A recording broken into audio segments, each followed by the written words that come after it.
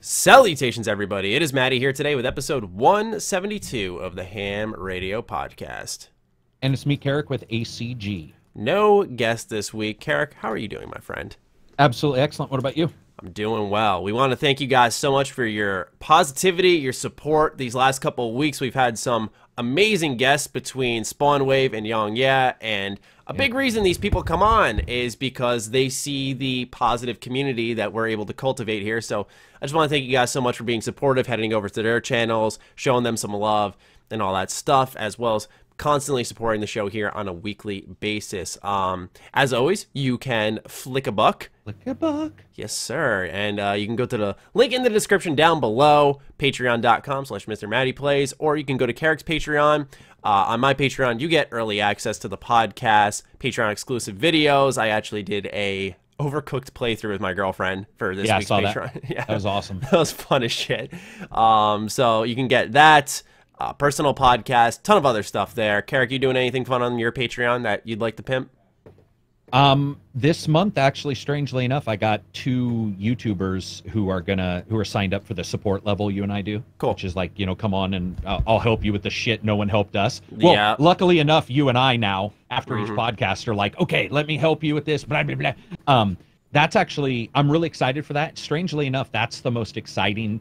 I don't know why, but I get the most excited about that. Like I agree. When somebody's like, hey, I need some help and blah, blah, blah. And I'm like, yes, because it's not even just being like hypothetically like being, you know, selfless or something. It's more along the lines of just understanding I wasn't the only dumbass out there. Like, it's nice to know that the data wasn't out there and I just missed it. Instead, a lot of the data is not out there. A lot of the help people need is not out there. Yeah, man, I've done it myself too. It feels good. You know, it feels good, like watching them grow and seeing them make strides. One of the guys that I helped, he's getting married now, so he had to drop off the Patreon, but he started off when we were talking at like 150, and I started helping him with some of his titles, some of his thumbnails, and now he's at like 1,500 subscribers. So cool. you know, so it was a pretty significant leap, and that was in a couple of months. So really cool stuff. As for upcoming content for myself, AC Odyssey review currently underway. I did a live stream. I'm going to stream it one more time me as before well. it launches. I forgot. Yeah. Definitely working hard on that one. Next week I'm traveling for a Fallout 76 event. I'm finally allowed to confirm that. You've heard me on the podcast if you listen consistently. I've said multiple times, like, yeah, big event coming up, big event coming up. This is what I've been talking about, so I'm going to get hands-on with that game. I'm also going to be guesting on Spawnwave's podcast this weekend of the 28th of September. So if you'd like to hear me blabber a little extra this time around, it's going to be at around 9:30 Eastern Standard Time on Spawnwave's channel. I'm looking forward to that. And what about you, Karak? What are you up to on the channel? Just Odyssey, helping those people out, and then I've forgotten to contact Spawn about getting onto theirs, but we're looking for some more developers that are supposed to come on to the Twitch that we do every single Friday, like this podcast. The problem is right now Discord's been acting up, so that's a little tentative on when we'll do it, but hopefully getting some more developers on. Cool. And I want to give, you know, a lot of props and love to Karak. You know, everyone loves your reviews, man, but I don't think a lot of people realize that what it takes to do your content. You know, for some people on the outside looking in, they may see like a review go up and they're like, okay, it's another video from Karak. But for you, you know, that's like, you look at Forza Horizon and then we're talking AC Odyssey, like we're talking hundreds of hours into what ends up being 2 videos.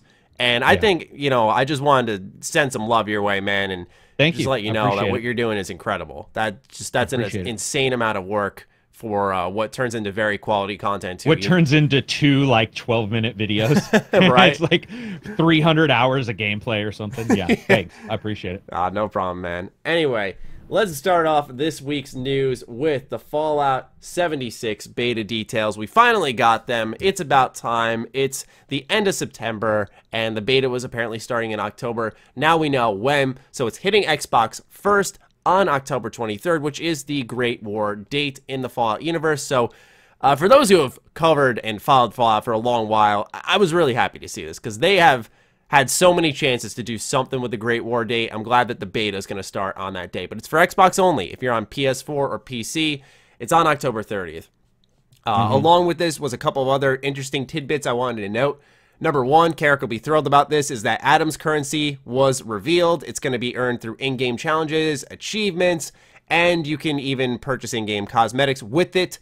You can also buy these atoms with real money too. So we'll get into this in a little bit, but to get the brain stirring on the discussion we're having, for those listening out there, consider this. We have caps, we have Adam's currency, and we have the chance of having Creation Club credits. So that's 3 currencies that will be bouncing around Fallout 76 potentially. Next is that the beta is a 45 gigabyte download. You cannot preload it, and progress will carry over at the end of said beta. PC players, however, once they download the beta, they don't have to download the game again.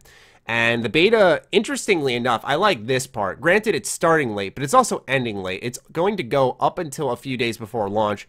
So in many ways, it's going to feel like, for folks, the game is launching October 23rd, if it's going on for that long. The only difference is that you can play for a set amount of time frames. Right. Like they said, sometimes 4 to 8 hours is their range. So you pretty much have to schedule time before launch to get into Fallout 76. But, I mean, with progress carrying over, you got to wonder where Bethesda stops us.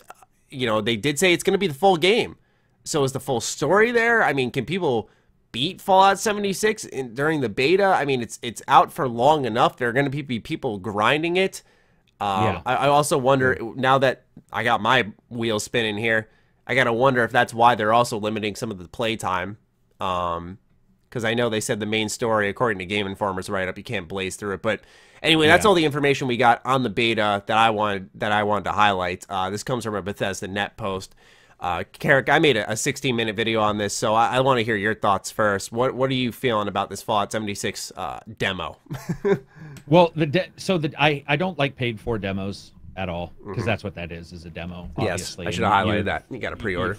Yeah, I got a pre-order, which absolutely sucks. The one thing that sort of got me was I didn't even realize it until you just broke down the currencies. That's actually more bothersome to me as somebody who plays a lot of different games, especially like an MMO. When you have multiple currencies, there's always that ability for the company to fuck you over in some way and be like, hey, man, buy this for $1, which gives you 1,000 diamonds. And you're like, that's awesome. And then you find out everything costs 10,000 diamonds. And once you start working out the money amounts, you're like, Jesus, everything's super expensive. Right. So it's like, I don't feel the need that in that game there was any need to have that many currencies. And so that actually is just one more sense of confusion for me, is what exactly are they offering? And what exactly are they expecting from a consumer? Like, if you play and I play, when can I get something that you paid for? Like, how long does that take? The grind of those kind of things is going to be a big deal. Number one question for sure. Yeah. Because we saw an example of a challenging game. I highlighted it in my video. Was the player character had reached level 4, and they earned a perk card pack. So there's different in-game rewards. But anyway, you were about to say something. I cut you off.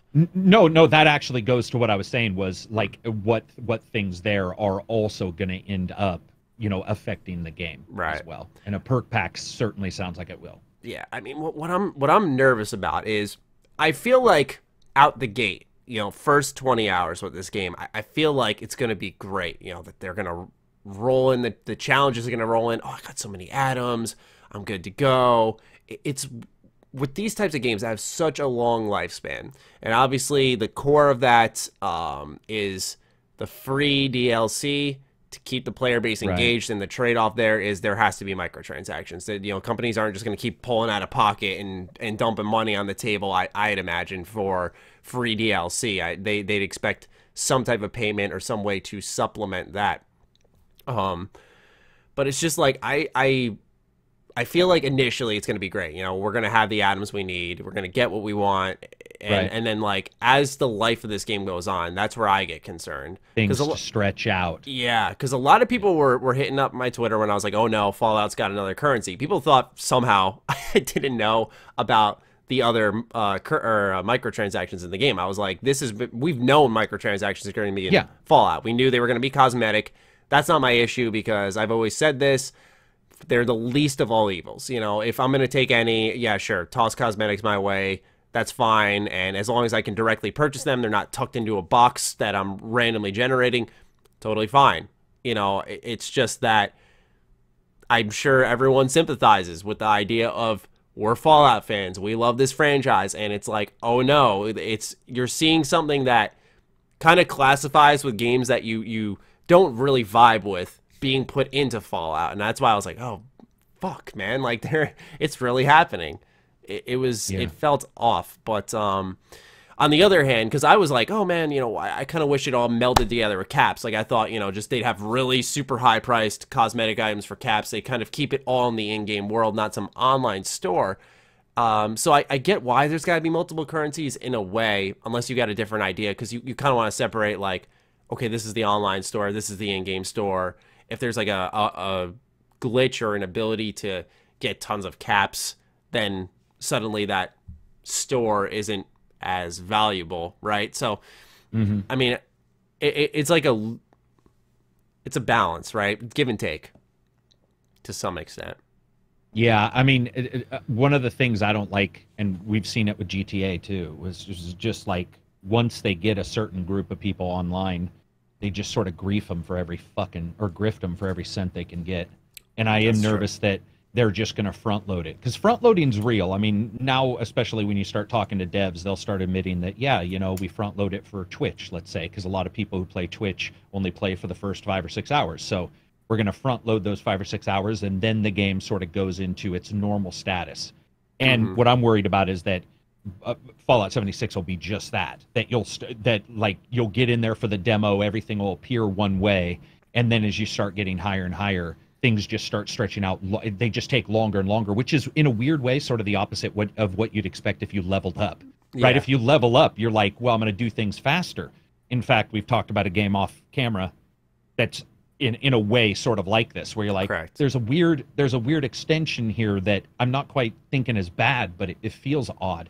That is very much where I think, or at least worry, Fallout 76 is going to go.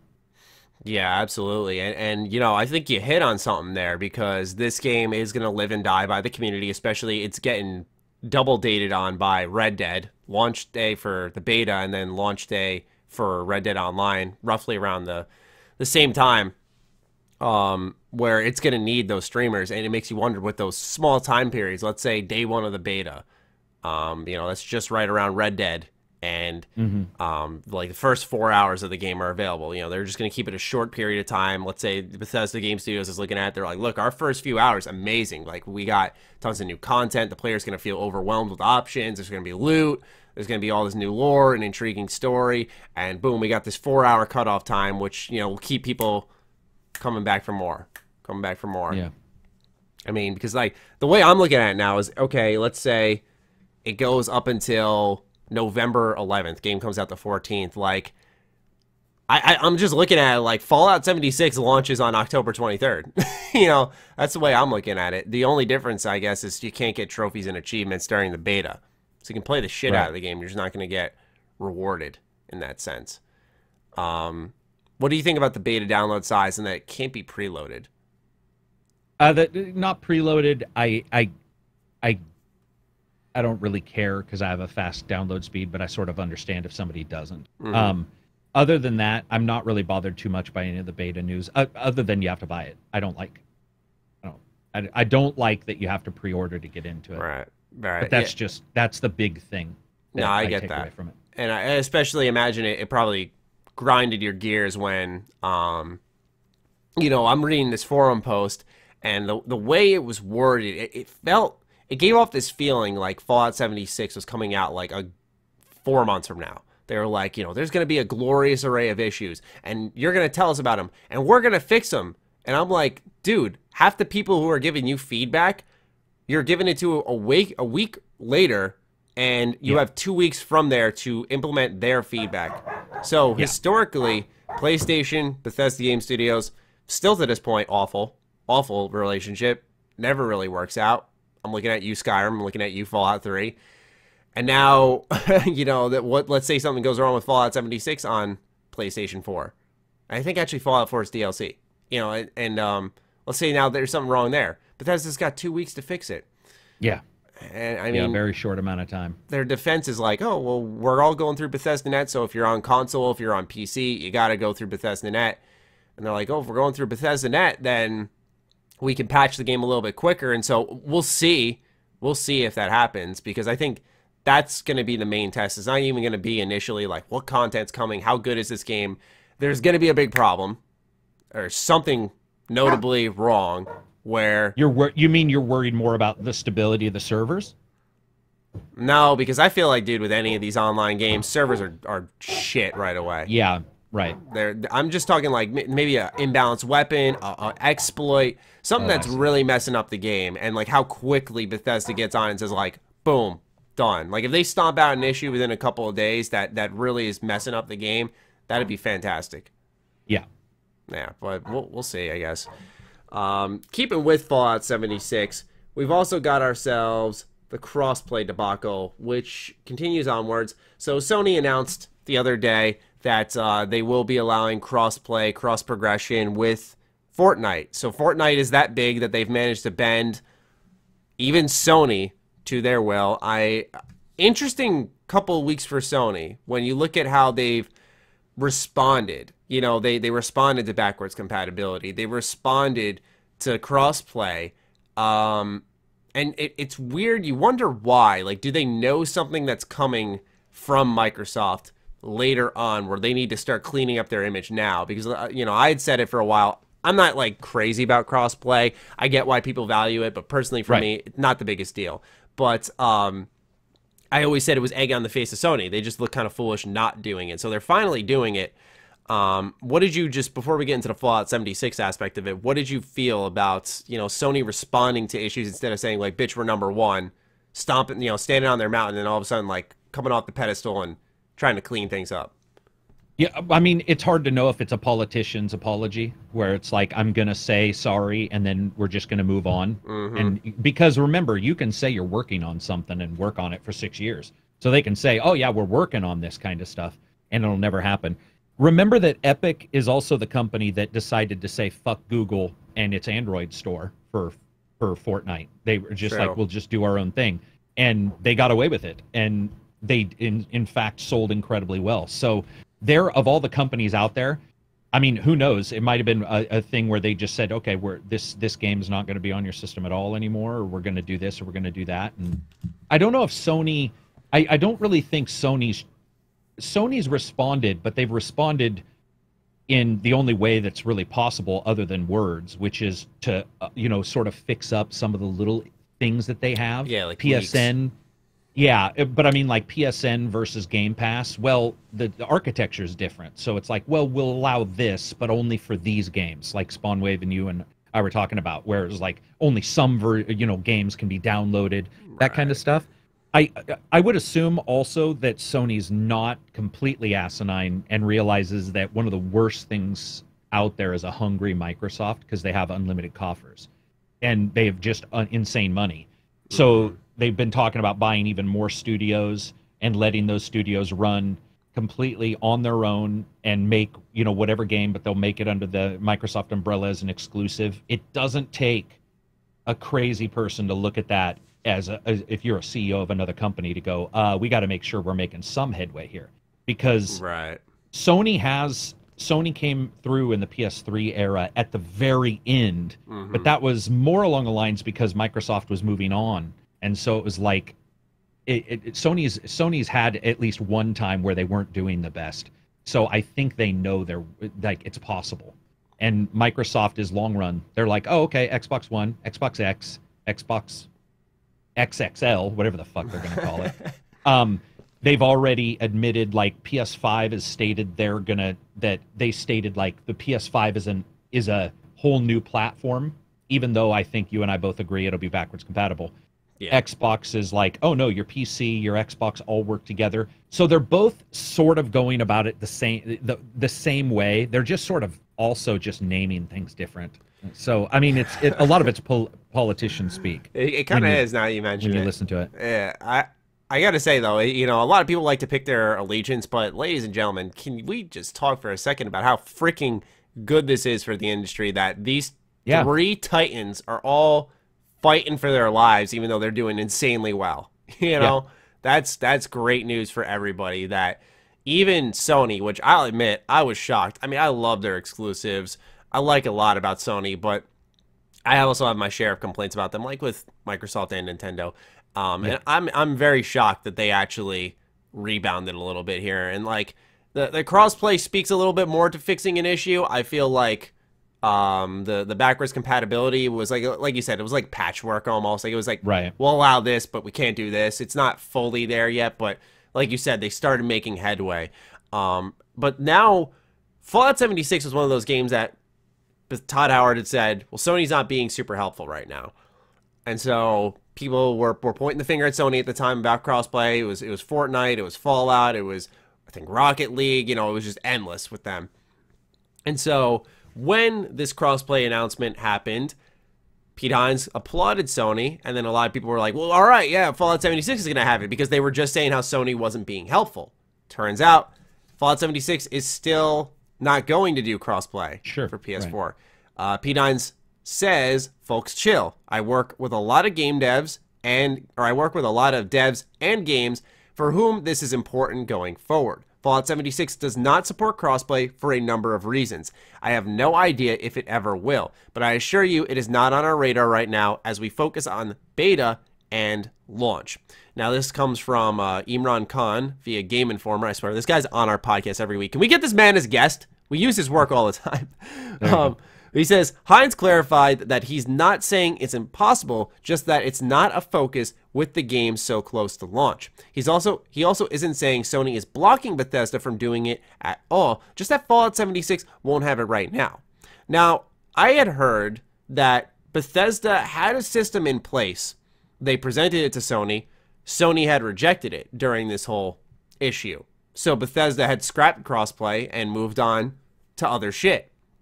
And now with crossplay opening up, people have said that Bethesda was trying to, you know, gather some good PR during that time and be like, oh, fuck Sony, it's them, use them as the scapegoat. And now when push comes to shove, hey, you can get crossplay in, they're not doing it.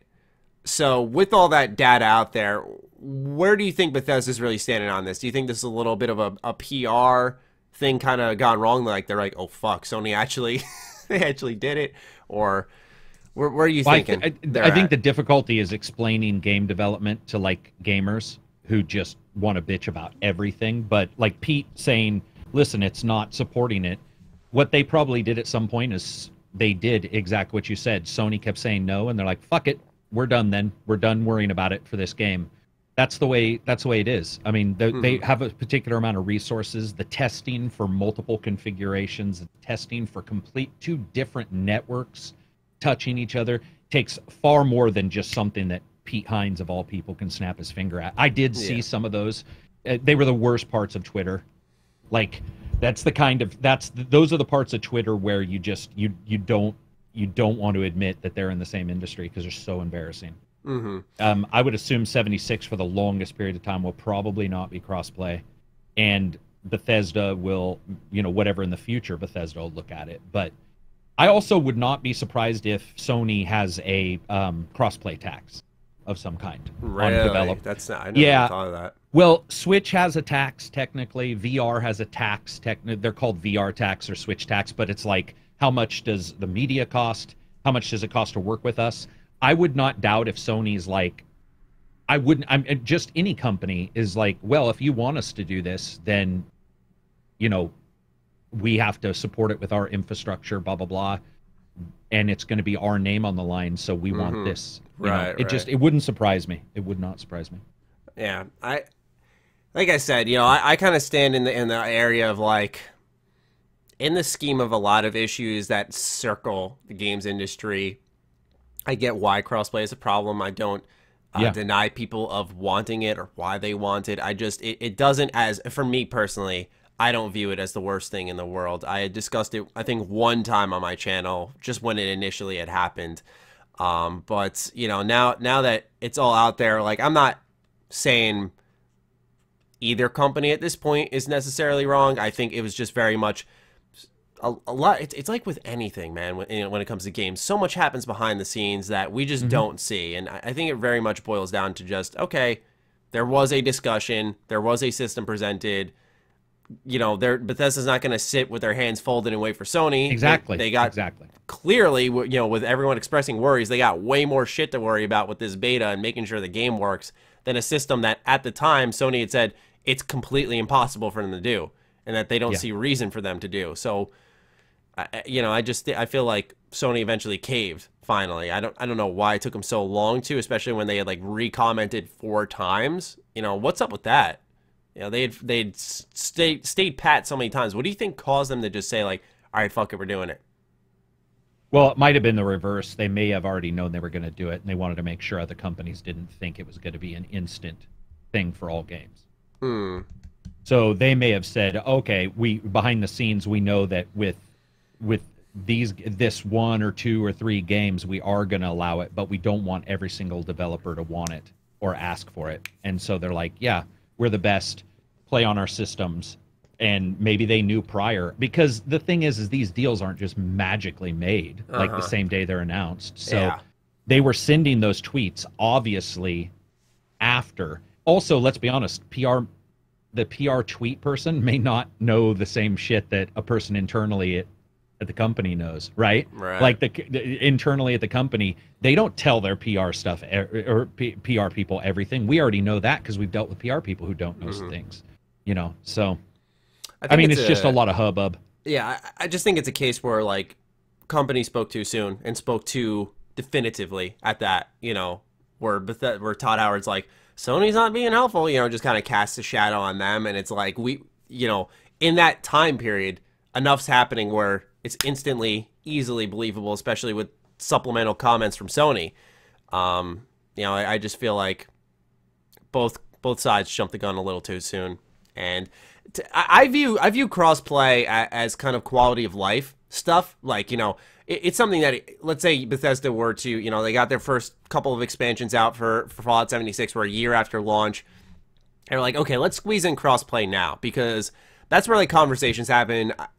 I don't know if this is really a thing, but you're at the bar with your friend, you got an Xbox, he's got a PS4, you're talking about Fallout 76, they announced crossplay, you're like, yeah, I haven't played that game in like a good couple of months, I tested out the recent expansion, yada, yada, yada, you find out crossplay is a thing, and now you can play with your buddy who's on Xbox, and you're on PS4, and like nothing's stopping you from hopping back into that game now. It's not like, oh, I had a squad on PS4, they dropped the game completely, and so I just moved on. I really like the game, though. Now you can like squad up with someone else. I feel like that's just me. I think it's more of a quality of life improvement down the line.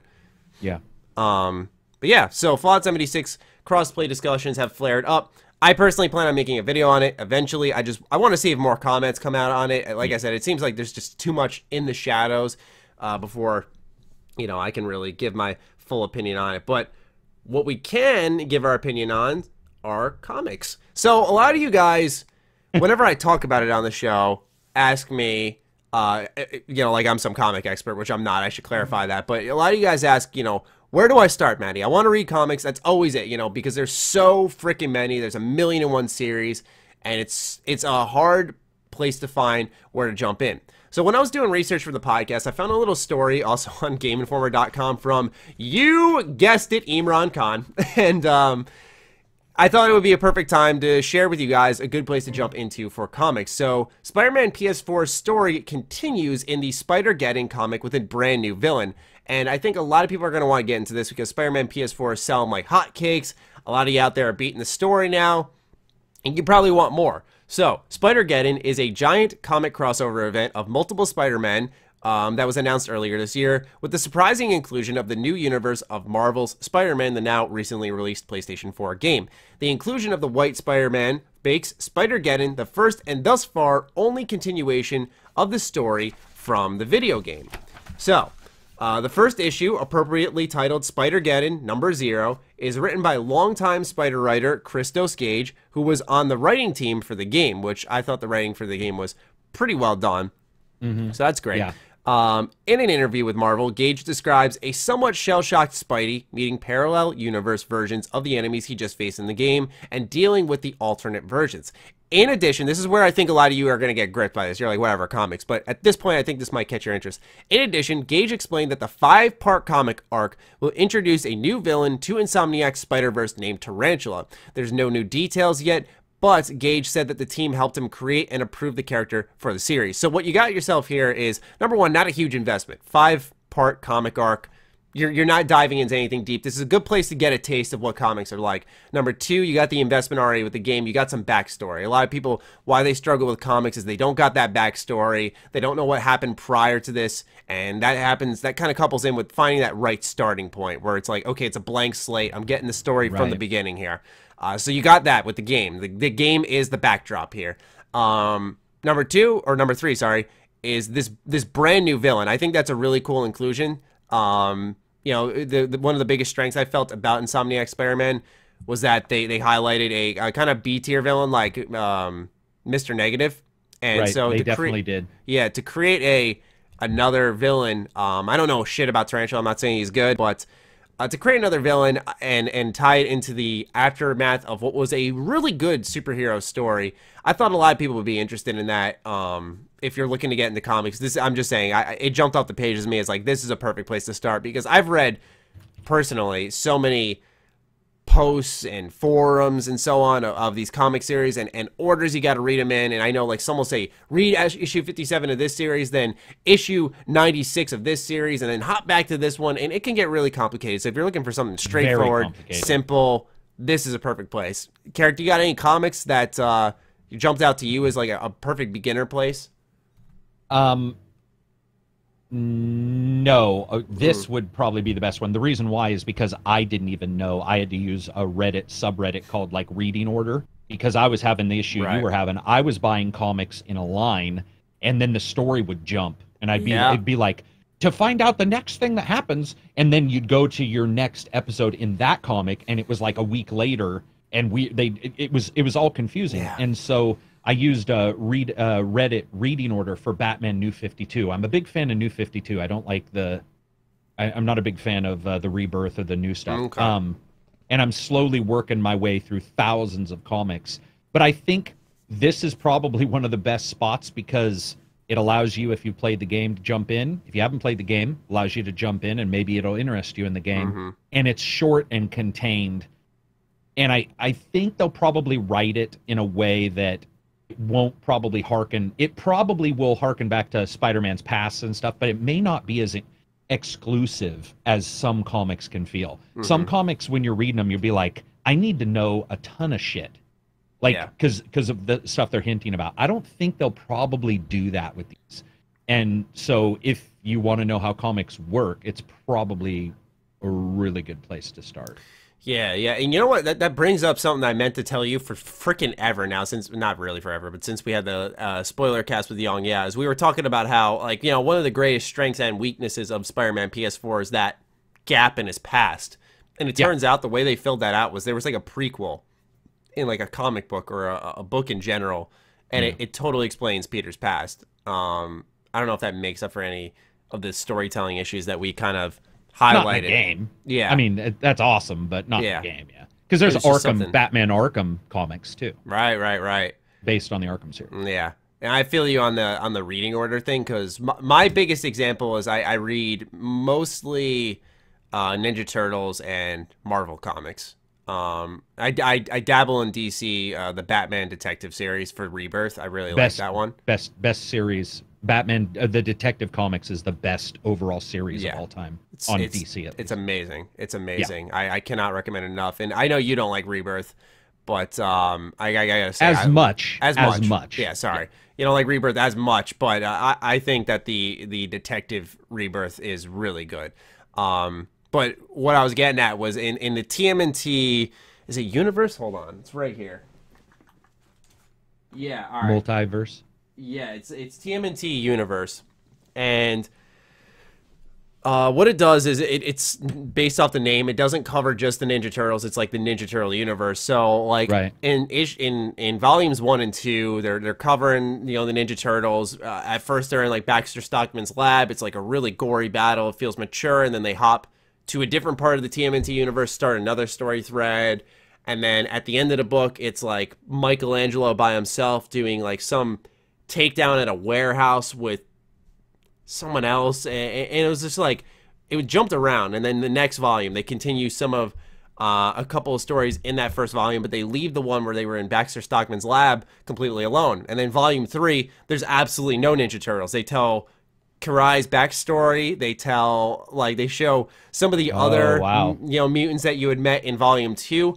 And I was sitting there just like, I still read it because I'm like, you know, I feel like eventually I'm going to get it, but I feel like that's one I need to look up a reading order for because I don't know what the fuck is going on. It's so confusing to me. Yeah, reading orders, I mean, like, I couldn't even describe how much they helped me because I'm not a comic book fan. I mean, Richie Rich, when it fucking 1990s early, you know, like that was a couple comics I've always been put off by the narrative jumps. I'm a book reader, like a novel reader. So like the detailed narrative was so much easier for me to understand than like comic cell, and jumping and having these gaps. But when I got that reading order website and I was like, I'm just going to give it a try. It did help, man. Like it really did allow me. I mean, I'm not going to say they're the best things in the world, but once I understood exactly how comics work, because I even had Brian Edwards, who draws for, who writes for Batman Detective Comics, and he was on the podcast, and I was telling him, I'm like, dude, even like it's difficult, and he's like, it's hard even for me, and I work for the company. Right. And even he was like, dude, it is very difficult, because we had this long discussion about how do you even get into them, and he's all, you just have to, for example, a world event. That's how I got in. I don't have any now, but I usually have New 52 artwork up. I got into New 52 because it was a new event, and I felt like this is a perfect, like, if I'm going to jump into the world, New 52 would probably be where to do it, because it's a world change, which they all have one every couple years. But yeah, they're difficult, dude. They're difficult to get into and understand. Once you do, they can be great. But I don't envy anybody who's like just thinking of getting into comics, because it can be fucking, dude, it can be mind-boggling. You're just like, I don't know what to do. I know. But anyway, it's just something that I want to put on people's radars in case you're curious about comic books. I'm definitely going to give it a read. I read a ton of Spider-Man comic books. Those are, by the way, I should highlight, really, really easy to follow. I suggest Renew Your Vows. It's kind of like a family story for Spider-Man about like MJ having spider powers, and they have a kid who's got spider powers. Really cool. I've suggested it multiple times, but if you're looking for a good place to start with like no backdrop, that's a good one. Start with issue 1. Anyway, let's move on to some video games again. Red Dead Redemption 2 will require 105 gigabytes of free space on your hard drive. This information comes from Jordan Serrani of IGN.com. So, the article begins, as I headlined it, Red Dead Redemption 2 will require a massive 105 gigabytes of hard drive space to install on the PlayStation 4. First spotted by Rockstar Intel, U.S. retailer Target revealed the figure through the image of the PlayStation 4 Pro Red Dead Redemption 2 bundle seen below. While file sizes can vary across platforms, Xbox One owners should expect to clear a similar amount of hard drive space. The image also revealed Red Dead Online will support up to 32 players, putting it slightly above GTA Online's 30-player limit. Meanwhile, select online content will be exclusive to PlayStation 4 for 30 days, according to the box. How do you feel that you got to clear out 100? I mean, I thought Advanced Warfare was ridiculous. Yeah, remember Advanced Warfare? Yeah, that was funny. I think, was that in the 80s? There was a Call of Duty game that I think was like 130 or something. No, it was 120 or 130 for that game. Yeah, it's funny you mention that. But to me, I'm okay with it. I think overall we should probably expect these, especially because you have the PS4 and the PS4 Pro. You don't want different versions. So you have to make the PS4 Pro version on the same disc. If you have changes to specific things, assets, those will be there. You know, I think it all makes sense. Also, you can only compress, we found this out with Skyrim Collector's Edition, you can only compress audio to a certain point. Right. And then you're fucked. And speaking points, for example, Bard's Tale is huge as a download. The reason why? Voice. They want a good, clear voice. People do not realize that of all the things out there, unless it's an FMV, of all the things out there, voice takes the most data and the most size for the, if you want it to sound good for the period of time. And dude, of all the games out there that's probably going to have a shit ton of story and voice, it's going to be that. Absolutely. So to me, it's not that surprising. Dude, I mean, put it this way: 200 animals were confirmed for this game. 200 animal species. Okay, each one of those has to make sounds. Yeah, right. There you go. 200 sounds right there, and that's just little like you're running around the world and you hear like a little squirrel or something like that. That's all it is. And you got footsteps. You got everyone talking in the world. The unique voice lines for people acknowledging you. I mean, I can't stress it enough. And what highlighted it for me most was I was testing Switch games one time. Man, I was listening to the audio. Xenoblade Saga 2. Yeah, and it got so compressed, so it sounded like they were talking like this, and it just, crackly, compressed audio. And I gotta tell you, it sticks out. I know, Karak, you and I, we fucking love audio. We pay attention to it very closely. Maybe not as much as everyone else, but I mean, even if you don't care about the audio, it'll stand out to you, man, with some of these games. I just got Dragon Ball FighterZ on the Switch today. It dropped on the Switch, and let me tell you what, great game, looks great, runs great. I adore this title, but you can just hear a little downgrade, a little bit, you know, when Trunks yells, it's instead of like the clear like battle yell, it's more little I'd say crispy. It's like, you know, you hear the grit on it. You can hear the digital, where they're actually like digitally removing anything they can remove to get that smaller. Yeah, it's pretty crazy. Xenoblade Saga 2 is easily the worst compression I've ever heard in a game. Really? What's that like? Dude, I'm not lying. They almost need subtitles, because when people talk, it'd be like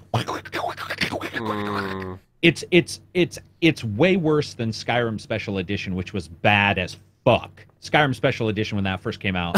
Yeah, the Switch. Oh my gosh. Dude, the Switch, of course. Sorry, Switch version for anybody wondering. Dude, holy fuck. That was one of the first games that I tested where it stood out. When I was sitting there listening to it, I was like, whoa, okay. And you can hear, I'm sure you and I only record video game audio at 320, and then when I'm recording normal gameplay, sometimes it'd be 128. But that's low compared to like a studio sample. Like, they're not going with 320 fucking MP3s. I can guarantee you they're going with a far higher quality, overall system and bit rate than we ever would go to. So that's going to balloon up sizes very quickly. Absolutely, yeah, dude. When you look at audio files just raw, when you export like your review, even with the stutters and the stammers, you're like, okay, I got a 21-minute recording here. That's already a ton of file sizes without all the edits and changes you got to make, noise removal, all that shit. So it just adds up. And when you got to stuff all that in there, I mean, plus the animals, game, sound effects, music. Sorry, I apologize. I was just going to say, music, I bet they don't. I mean, I bet is insanely high bit rate, and a 5. I mean, if you look at uncompressed audio, which is FLAC, or I think Wave allows for uncompressed, those can be huge, like 40 megabytes for a 4-minute song. That's actually massive when you consider a game's going to have far more tracks than that. You know, many of them, so they can intersperse. You know, you just add that up with the voice lines, the animals, little world sounds. Let's say like you got half a gig of music, probably at base value, you're like, all right, out of 105 gigabytes of space, that's not too bad. But then like it just adds up. And what I was getting at was like, then you look at the game world itself, gigantic. You look at how good it looks too. And all like it's a Rockstar game, so you already know. Even though I talked a little bit about Rockstar bias last week, like you already know the game world is going to be very organic, very alive, responsive to you, and that takes up data. I mean, it makes sense why it's so big. I will certainly free up 105 gigabytes of free space for this game, instead of freaking Advanced Warfare. That fucking blew my mind, man. Was it Advanced? Yeah, it was Advanced. No, it was. It could have been Infinity or Infinite Warfare, but one of them, I remember a Call of Duty, you and I actually having this discussion, being like 120 fucking gigabytes or whatever. So yeah, the textures, people always think graphics are what take it, but actually, especially the way graphics are, they allow for compression. Some games you can see places where they don't have the best texture on purpose, because they don't think anybody will go there. Spider-Man had a couple. Odyssey certainly has some. So audio is where it's going to be. So any of those big games, and I mean, of all the games that I want a big download, it's actually Red Dead, because that would indicate you do have a ton of audio, and that's what I want. I want to feel like I'm living in a Western world, which means sound effects, music for your organ, music for your fucking shitty piano at the bar, every sound effect for every coyote you can possibly imagine. I agree. You know, yeah, I mean, it's awesome. What I wonder, and what I'm trying to learn, as I try to develop as both a critic and someone who loves games and is intrigued in development, is like, we have a game. We'll take Skyrim, because we brought it up earlier, as an example, where, and this is something with Bethesda Game Studios, is the way they do file compression, where they'll have these enormous worlds, but it'll be like a 4 gigabyte game. Yeah. And I wonder how they do that versus what Rockstar's doing, where they're like, yeah, we're going to cram up, you know, if you look at the base PS4 and the base hard drive it comes with, which is 500 gigabytes, and that's before, like, you initially install the firmware and everything, and then all of a sudden you're probably at, like, 420. They're like, yeah, we're going to take up, like, a fifth of your hard drive space, maybe a third, right there. What is the difference? What do they do when they wrap up development, or maybe it's not even wrapping up development? What gets compressed compared between Bethesda Game Studios and Rockstar? Like, why is there such a big difference in game size? Because there are some that are just so big. Sorry, like The Witcher 3 as well. That's a huge game. Tons of dialogue, tons of choice and consequence for options that you may never see. And I remember that sitting around like 40 gigabytes. Well, color data, first of all, not to be rude, but Fallout games have a particular color palette. True. Right, and so a Witcher goes from brown to green to blue to red to fucking blah, blah, blah, where a Fallout may just be sort of these muted colors. Those muted colors allow for compression, which is where the system looks and says the human eye won't be able to see the difference between this brown here and this brown pixel next to it. So I'm going to remove that data, and I'm going to use an algorithm to draw the pixel between by taking the color data from this pixel and this pixel. So it'd be like a black marker and a white marker, and knowing, as long as you know the math between the steps of colors you need, you can actually get from white to black without the other colors. But your compression, how many missing colors you have, is how bad the compression can look. If you just go white to black, it's going to look like shit. But if you have like white, black, a red marker in there, and maybe a blue marker, well, then there's more data for the computer to sample. The math works better.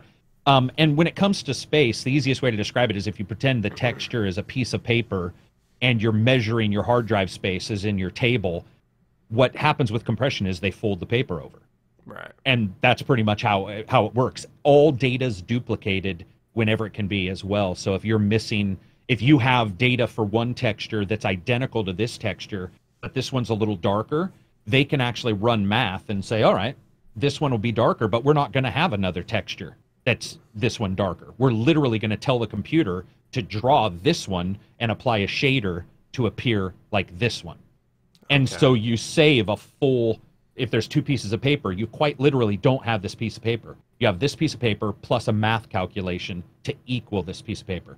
And with Bethesda and browns and grays and dark colors, there's less color data to do. They don't need to worry. And not to be rude, but their texture resolution ain't the best. Yeah. I think we would both agree that sometimes it can get a little rough at times. So, yeah. Okay. Interesting. Oh, there you go, ladies and gentlemen. Your video game development lesson of the day right there. Thank you for that. That's super enlightening. Generic compression lesson number 1. Very generic. There you go. All right. To, kind of conclude some of the discussion here, we just want to talk about what we're playing, what games we're looking forward to. Just to, we haven't had one of these segments in a while, but with the review season starting to, really enter full swing now, Karak's knee deep, he's with Forza AC. I'm just doing AC, but this month's going to be super busy for us. So, I want to hear from you, Mr. Review Man himself. What are you most keen to play, and what are you enjoying now? Just give me 1 second. I need to flip on a light in the meantime. For sure. You want me to keep talking? Okay, I'm going to keep talking. I'm going to keep talking while he's doing this. So for me, I just decided to keep talking while you were gone. I didn't know all you good. wanted me to. No, you're good. I just have to say kudos to Microsoft. Forza Horizon 4 has a higher Metacritic score than Spider-Man. Whether I agree with that or not, I'm still shocked And you can bet people at Microsoft are high-fiving each other right now because of their lack of success, at least with reviewers, when it comes to Sea of Thieves, State of Decay. Gotcha. So I'm playing some Forza. We're doing a team ladder in the ACG Discord where, like, everybody's going to race on certain tracks, and the fastest I'm going to give away, like, you know, $50 Steam codes and shit. Cool. Where I always like to do goofy stuff like that. So I'm trying to play that as much as possible. Assassin's Creed, you know, I think we can talk about general impressions. We can't give a score, but people streamed it and we're talking. You were talking. Yeah. I saw you attack. I watched you kill the sharks. You should have seen the Spartan kick I did on someone from the freaking top of a. I was clearing out a camp, and I Spartan kicked this woman. And I'll tell you what, it was like I had a fucking jet engine on my foot when I hit this lady, because she it wasn't like, you know, a little loop kind of like where it's like a curve drop. Like she went straight off the cliff, for unaffected by gravity. Yeah, completely flying. It was. I cracked up on stream. It was insane. I'm definitely gonna throw that clip somewhere in my review for those wondering and had missed it. But anyway, yeah. Let's talk a little AC. So AC, and then before we do that, I just want to say Life is Strange 2, I did finish that. It's scoring very well as well. I don't like it as much as the originals, but I'm very happy to see an episodic game do well, especially after Telltale evaporated. Yeah, that's a code that dropped in my inbox right as I'm in the middle of the gargantuan game that is AC Odyssey, and I was like, fuck, I want to review this, but I don't think I can right now. I'm super busy. But I'm glad to hear that, because I have to admit, you know, I was very sold on Life is Strange 1, I remember, because I love the idea of the time and the choice and consequence. Whereas with Life is Strange 2, I saw the trailer when it was first officially revealed, and I was like, I was sold on the story. I was sold on the characters there. So I'm definitely really looking forward to that. I'm probably going to stream that too and just give off my impressions on the episode. I almost said episodic, on the episode there. But as for AC Odyssey, we can generally talk. We can't really go into any specifics whatsoever, and I'm sure we're gonna definitely next week have to have a whole segment on this game, because there's just a lot to go through. But general it's the perfect name, right? Yeah, Odyssey, name. Perfect name, because damn, sorry. Yeah, you were asking something. No, I was just gonna say, you know, general impressions, and I think that's a good place to start. Fucking big game. It's huge. I mean, like, you and I talked about this openly on the stream and or on the podcast, and so all we're doing really is just, I would say, you showed this in your when you were doing your video, you were showing the map. So we're not hiding, or we're not saying anything that'll get us in trouble. But when you look at the map, dude, and you look at the role playing that goes on, you look at the things that you can do. You and I talked prior to the podcast about some completely different choices we made. Yeah. I won't say that people aren't going to get through it much faster than their 100 hours, you know, number. You should never say a number, by the way. But I can honestly say that it is one of the meatiest games I've ever played that isn't an MMO. Yeah. Like, feels like an MMO at times. Not in like a grindy way, just there's so much to do to level up. The way they dole out XP, like that was the first teller to me. Like, I finished the quest and they gave me 5,000 XP. My bar like went up a little bit, and I was like, but I just got 5,000 XP. You're telling me there's that much more shit to do? Yeah, I was like, yeah. As a reviewer, I'm like, oh fuck, I'm really in for it now. Even though I'm like, oh, they gave it to me early. I'll be fine. I've had 35 hours in. 123-hour session all at once, and 118, and then another one that was like 10. And while I was playing those, I will say that unlike Origins, if I was able to stream it, I would have been able to stream the 23 hours without wanting to get up. Like, that is the difference between Origins, and I know you and I, we have the same, we like Origins for different reasons and the same reasons, but a couple of our things we don't necessarily 100% overlap on. And I feel like Odyssey has something that Origins didn't for me personally. So, which I can't even put my finger on it. That's going to take a while to even sort of put a finger on, but it's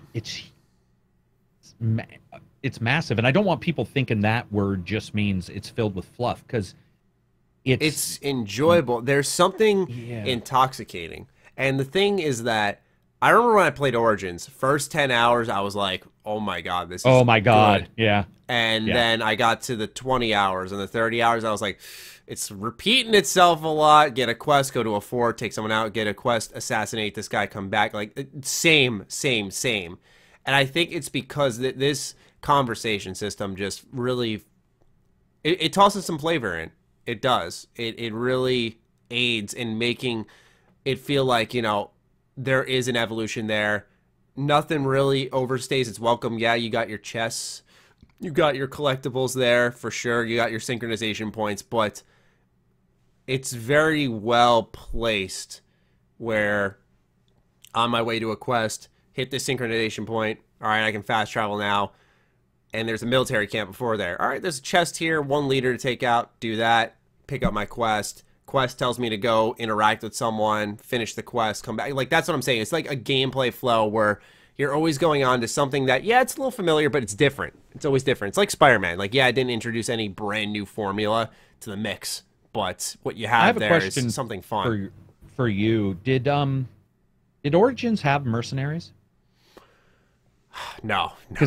So no fucking way. It did. Okay, good, because I was like, I fucked up then, because I was like, I couldn't figure out if it did or not. I think it reminds me of the Nemesis system, but it's Nemesis, and it's the freaking cops from GTA and Assassin's Creed. Yeah, with the bounty. Yeah. If people don't understand what we're talking about, people have showed it on stream, but there's a mercenary system where if you do stuff in front of villagers, enough stuff, mercenaries can come for you, and you can find out. It's like Nemesis system light. It's certainly not as in depth, but what you can do is you can find out like what their weaknesses are, but also what they may drop for you, like a legendary loot or something. And when they show up, if you are not prepared, it's a little bit like they took the dudes from Origins with the horn, the bad guys, they'd play the horn, and the Falneons or something. I can't remember, but these are named guys, and they'll show up with special armor,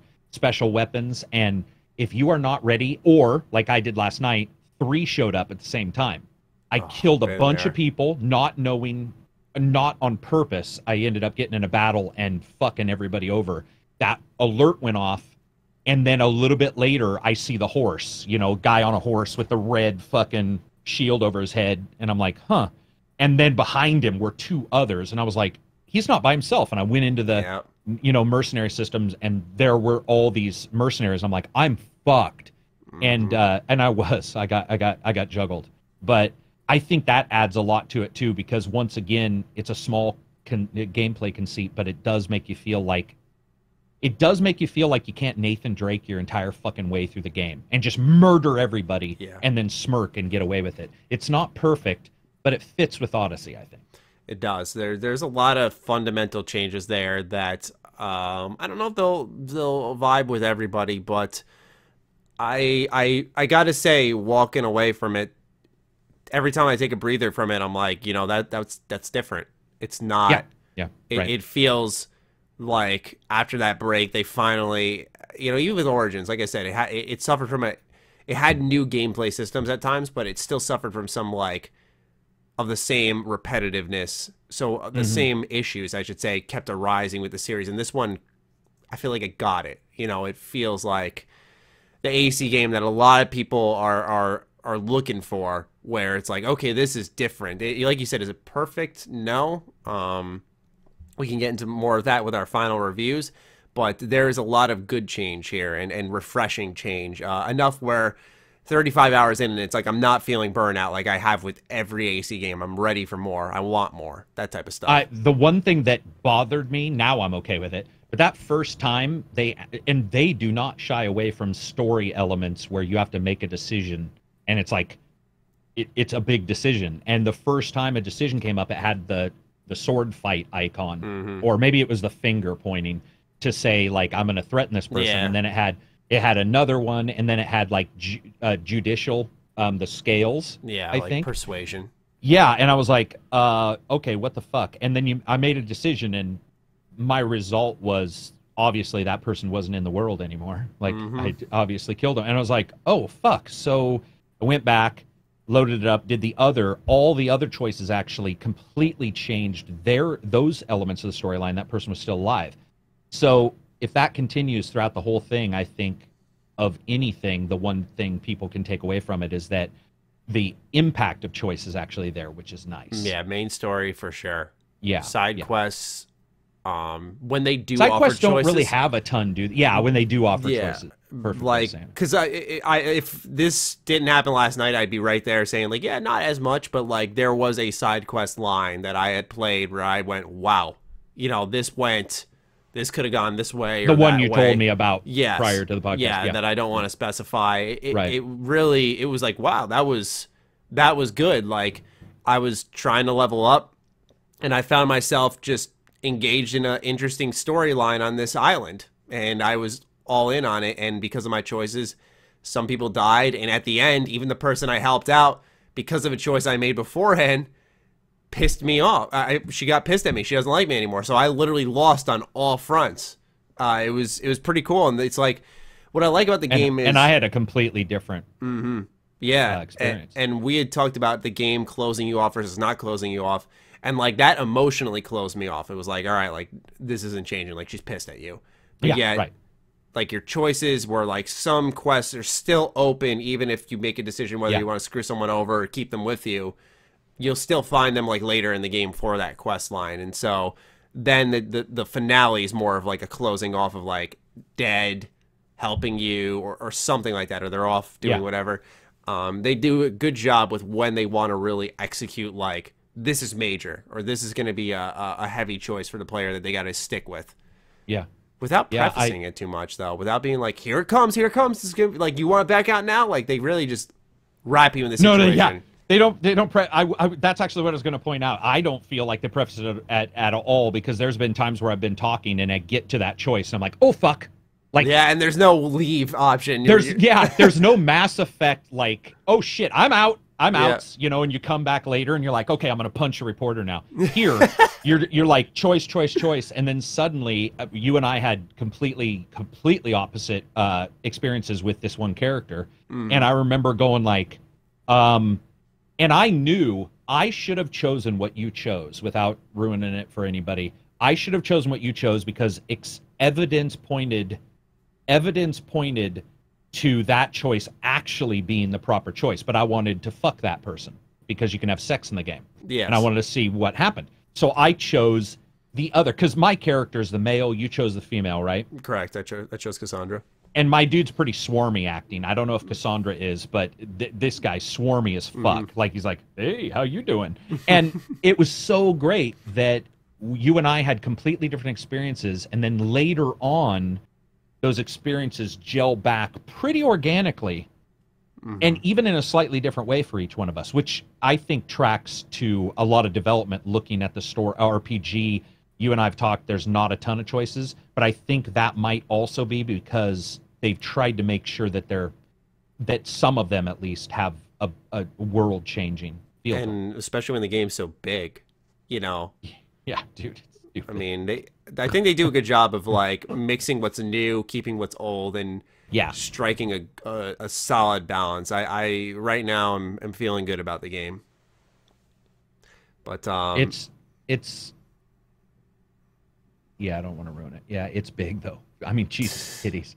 Like there's times, like, even prior to the podcast when you and I were talking about the size of the game, and I was like, and I know what you mean, where when you beat the game of Origins, it didn't necessarily mean you had explored all the world. Totally valid. But then when I started looking and thinking about that, I was like, holy fuck. Even if that is true, just by going by what level I am right now, and how long it'll take to get to the level to even beat the game. Yeah, I don't even know what level you got to be to end the game, let alone the end game areas, which I think the cap's 50. And looking at those and being like, wow, that's like half the map. And I still...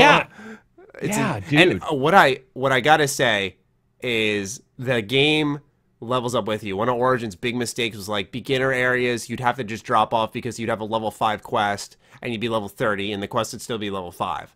But in this game, when you're level 30, the beginner area will level up to like 28. So you'll finish that old quest that you missed and still get like 9,000 XP, which can help. XP that matters, yeah. The XP that points out. But the enemies scale as well in those encounters, if I remember right. Yes, they do.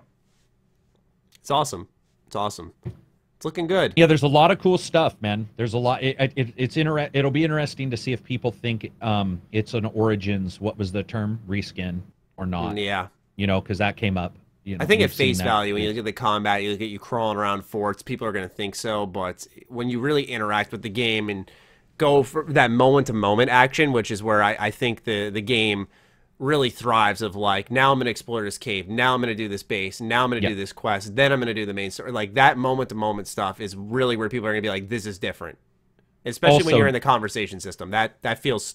If you play, like, you know, everyone loves to harken back to AC2, which I love it, don't get me wrong, but like everyone loves to go back to it. When you look at that game, and then you look at Odyssey, you're like, wow, you know, they really came far with this. Yeah. I don't want to say much more. There's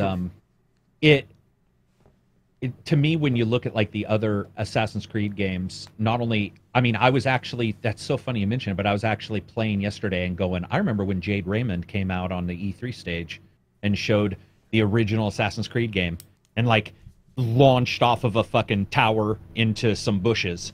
And you're just like, oh shit. And now what it's gone to is like,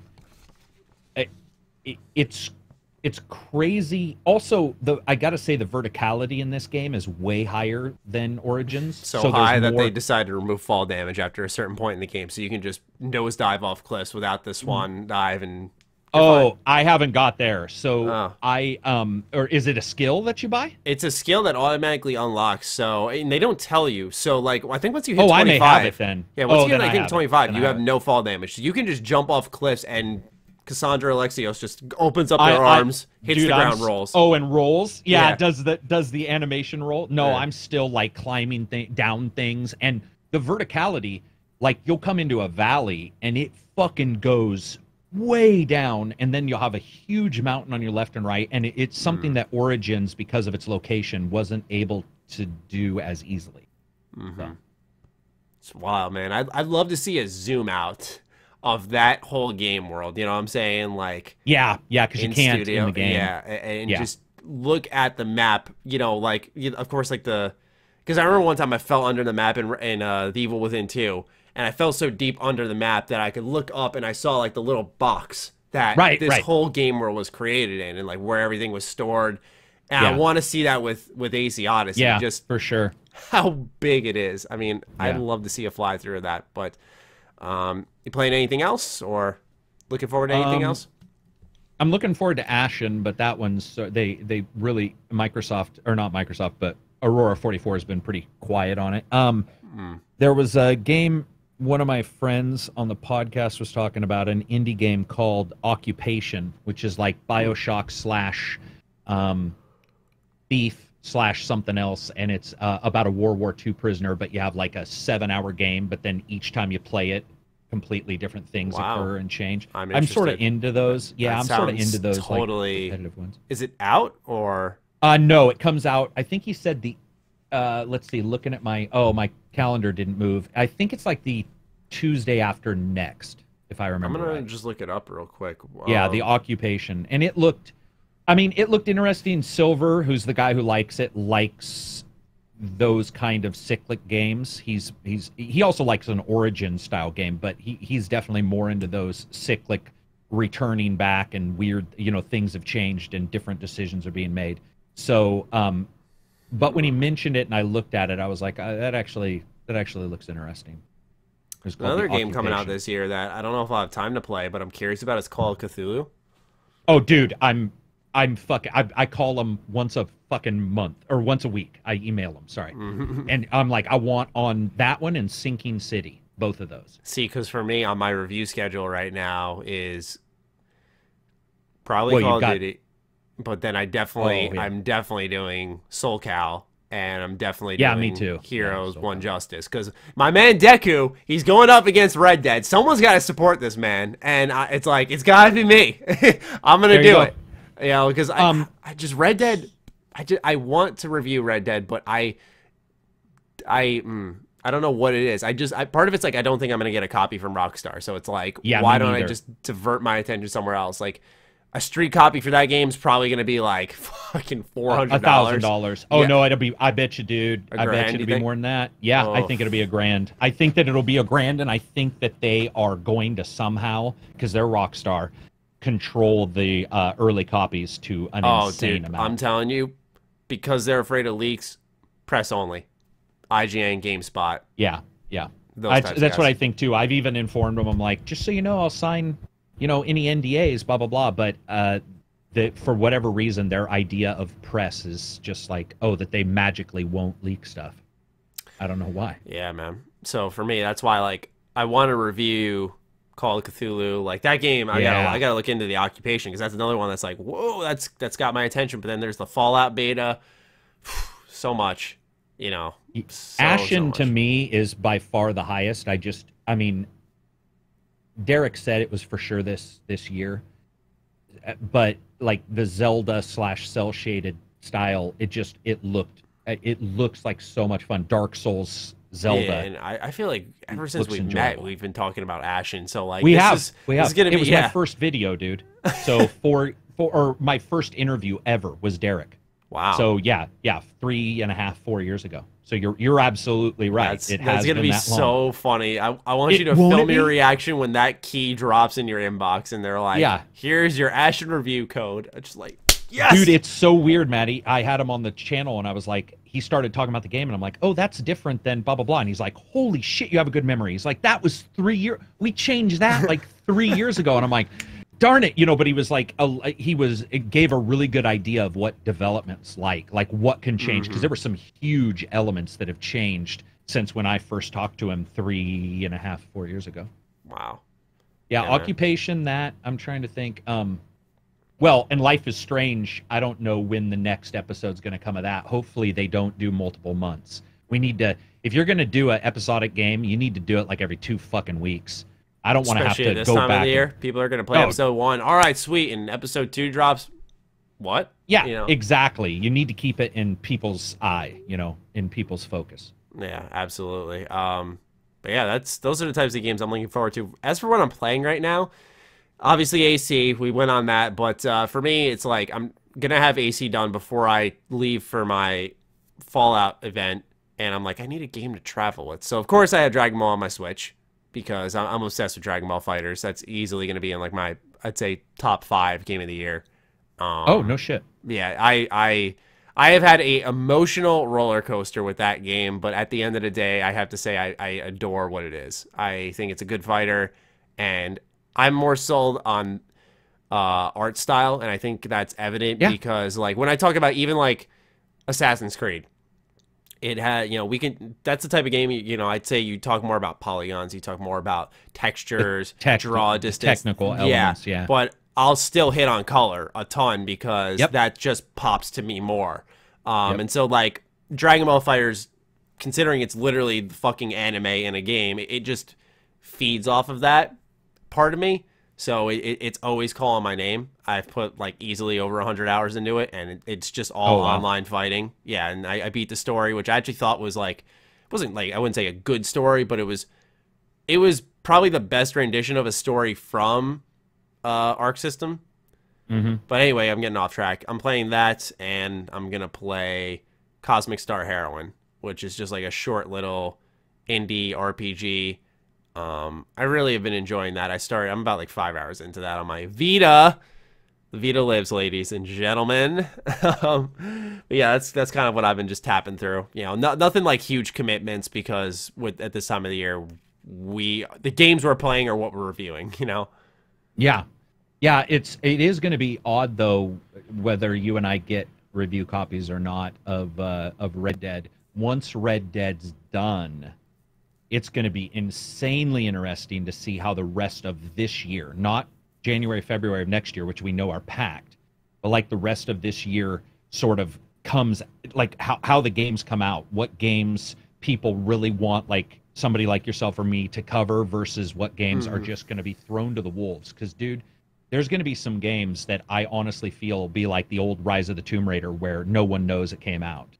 Like, I don't know why. I just feel like that's what we're going to have. Like, you and I, like, get in this next podcast, and I'll be like, I'm playing blah, blah, blah. And you're like, that's out? You know, I'm a little nervous about that because I think Red Dead has attained such a high focus from everybody that it's hard to talk about other stuff. And when we talk about the short lifespans for games, and obviously Red Dead will have a longer lifespan because it goes, you know, because of that delay to Red Dead Online, it kind of extends the life of it, but there is still that, like, major game release, and it's like, that's where Fallout kind of lands, where, you know, will that be the next game to kind of carry the torch and take some of the media cycle? Because we already know with, like, the event I'm going to and so many other creators and streamers, like, there's going to be a lot of content about this game. It's going to be taking over sub boxes, taking over, of course, like I said, it's not going to take anything from Red Dead, but it's definitely going to be with the beta, with influencer presence. It's definitely going to be stealing some of the not stealing some of the shows. No, that's too much credit. It's definitely going to be gaining attention, though. It's going to be in people's minds, where when it gets, you know, to the point of release date, I think some people might, like, impulse cop it, you know, just be like, all right, I'm going to get it. New Fallout game. I've seen enough on it. I know enough about it. I played the beta. I tested it out. Boom. So we'll see. I don't know. I also wonder so I think it will garner attention, but I think right now the reason why it's garnering attention is because it's a mess. It's not for a good reason. Yeah, it's not good for not good reason. So like Red Dead, people are like, there's 200 animals, and people are like, the fuck, that's just fucking awesome. And Forza 4 and Spider-Man and all these big games that are doing insanely well. And Fallout is to take an old saying, the redheaded stepchild. You know, it's just like showing up at the family reunion and no one wants it. Yeah. I mean, not no one wants it. It's just that no one even knows what it's about right now. Yeah, that's until you guys go to the event. Yeah, exactly. Like, it literally rests on people like mine's shoulders. It does. It literally does. Like, this game lives and dies by us, I feel. So. And your Oh no, I think it not only lives and dies on you guys, but if you guys do not come out of this with an insanely high degree of hype that feels real and is backed up by real facts and videos, I think that a Red Dead is what's just going to eat up. A lot of those people will be like, Red Dead Online's coming out, I'll just do that online. Or Forza's online, so I'll just do that online. And then the DLC for Spider-Man, I'll just do DLC for Spider-Man. Like, that's the one thing I think could happen with Fallout 76 that I worry about. Yeah, I mean, that's the thing, is like, people always assume, like, oh, you cover Fallout a lot, you must be excited. It's like, I always tell people, I'm not excited, I'm curious. Yeah, for sure. Curious. You know, yeah, they did a good job. I'm very, will this be good? If it ends up being great, that'll be like the best freaking surprise ever as a fucking huge Fallout fan. I would love nothing more, but I've, you know, that's where your fanship clouds the judgment a little bit. You're like, okay, I've been any other game other than Fallout, if I had this little info, I'd be like, it's gonna fucking suck. You know? So that's why I'm not holding my breath. You know, I'm just hoping that because Bethesda Game Studios has made some of my favorite games ever, that they kind of pull out of this one the victors, because there have been times like Doom is another Bethesda game nonetheless, where review copy scandals, you know, pre-release discussion was like, all right, yeah, it's Doom. Aside from the initial reveal of it, and then when it comes out, it's like, this is one of the best, if not the best shooter single-player campaign to drop in insanely long. So, you know, it's not like Bethesda hasn't surprised us before in that regard. So, yeah, man. I mean, that's the thing, too, is I'm going on a tangent now, but, like, with Fallout 76, have you ever noticed, like, when we get into a conversation about it, it's never about the game itself. It's about, like, how it lives and dies, and what little we know about, and kind of spinning our wheels on that. Yeah. It's so funny to me. Yeah, it's such a... I mean, I'm pretty vocal about not caring about it. Yes. But, I mean, if people come back from events with some actual valid information, then that'll be cool. I think in 6 months from now, what'll be more interesting is to see where it is, and if, like, if it is front loaded because of the demo. You know, is that how it was done? Is it, you know, how does it fully work? Is it like ESO where it comes out, and I know a lot of people didn't love it. I had no problem with it at the starting, but it's a 10 times better game now. And will people stick? Fucking percent. Yeah. And it's, dude, the Somerset Isle, not to cut you off, but that DLC, which was amazing, I already saw it on sale for the game and half price on the fucking expansion. It's like $30 for Somerset. I'm like, what? How? Yeah, and then you have to also, you know, wonder how many games from that studio in particular are we going to accept that aren't like ready up front? How many games as a whole? Same thing with Red Dead. If that game comes out and it's missing stuff, it feels incomplete. How many times are consumers going to like continue to buy it until finally we get some weird pushback where it's like, you know, boycotts or some crazy shit out in the street? Yeah. We'll see, man. I mean, this month is going to be so busy for us that it's going to fly by, and before we know it, we're playing the beta. You know, I think that's what's going to happen. I mean, I never even got to ask you, did you plan on playing the beta? Yes, I bought the Xbox version. So okay. I'll play it. I'll play it just because I have no clue what I'm playing, like none. But I'm, you know, I'll jump in there. I'm gonna review Soul Calibur like you, because those are, you know, yeah, those are sort of a fun aside, and I want to support fighters as well, especially unique fighters like a Soul Calibur that doesn't come around. Yeah, man. I mean, I think Namco Bandai has been owning the fighting scene. I know it's kind of contradictory to what I just said, how much I love Arc System, but as I alluded to, it's less of the fighting, which is explosive, and more of the art style. But I mean, I feel like Bandai has made Tekken was one of my game of the years last year. I thought that was a excellent fighting game to the frame, wonderful fighting game. Soul Calibur looks to be kind of more of that. I really like those fighting games, which are less of like combo strings that are 40 freaking hits long, and more about like an actual fight where it's like 1, 2, 3, and you kind of hop back, and like it's like you're combating your foe in a more believable manner. It's awesome, man. Yeah, for sure. I'm definitely stoked for that. Yeah.